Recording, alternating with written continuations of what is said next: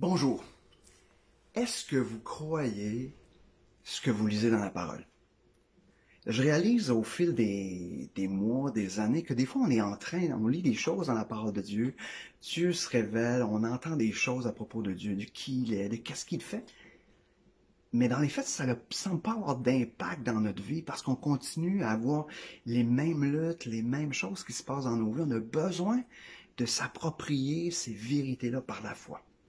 Et aujourd'hui, j'étais en train de lire ce matin dans le psaume 62, c'est là que je t'ai rendu dans ma lecture. Et j'ai le goût de vous lire quelques versets dans le psaume 62 et justement de vous poser cette question-là. Est-ce que vous croyez ce qui est écrit?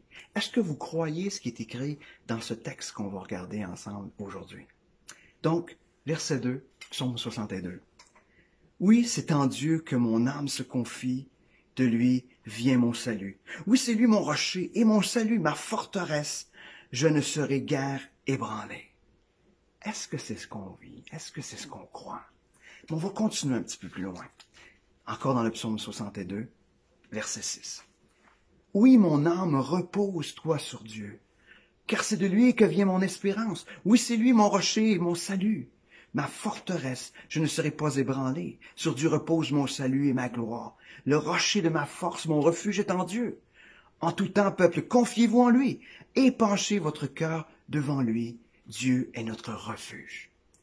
Je ne sais pas si vous avez remarqué, le début du verset 6, ça nous dit « Oui, mon âme, repose-toi en Dieu ».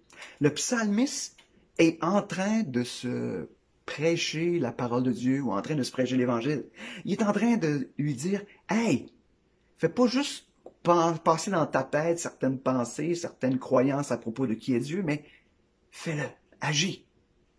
Oui, mon âme, repose-toi sur Dieu. » Sachant qu'il est l'espérance, sachant qu'il est la forteresse de nos vies, sachant qu'il est notre salut, il dit « Repose-toi ». Il se parle. Au lieu de s'écouter, il se parle. Et des fois, c'est ça notre problème. C'est qu'on est là en train de s'écouter. Oui, mais tu sais, qu'est-ce qui se passe dans ma vie? Qu'est-ce que je vis? Il me semble que je suis abandonné. Il me semble que je suis tout seul. Il me semble. On est là en train de se dire, ou plutôt de s'écouter. Et le texte est en train de nous dire, non, non, prends la vérité de la parole de Dieu, puis prêche-toi la parole. Prêche-toi ce que la parole dit. Qu'on puisse faire comme le psalmiste qui dit, oui, mon âme, repose-toi sur Dieu. Est-ce que vous vous parlez des fois? Est-ce que vous vous prêchez la parole de Dieu?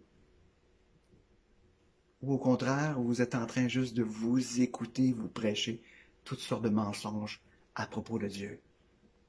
Qu'est-ce que la parole de Dieu dit dans ce texte-là qu'on voit ce matin? C'est que Dieu est un lieu de repos. Dieu, c'est lui qui est notre espérance. C'est lui qui est notre rocher de notre salut. C'est là qu'on peut se retrouver en sécurité. Il est une forteresse. On ne sera jamais ébranlé. Pas à cause de nous, mais parce qu'on est appuyé sur Dieu. Sur Dieu, on peut se reposer. Imaginez. Est-ce qu'on le croit? À la fin, il rappelle, confiez-vous en lui. Épanchez votre cœur devant lui. Dieu est notre refuge.